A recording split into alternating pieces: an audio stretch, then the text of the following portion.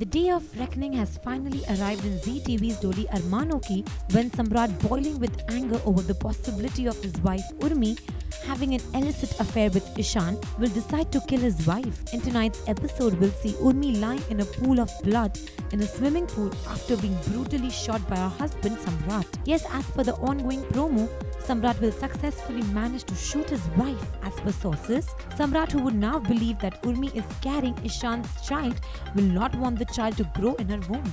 After thinking a lot, he will decide on a deadly plan and will be seen acquiring a gun from a goon. Post this, he will try to kill Urmi at her house but will fail to do so. Later, he will call Urmi to an isolated place so that he could talk his heart out.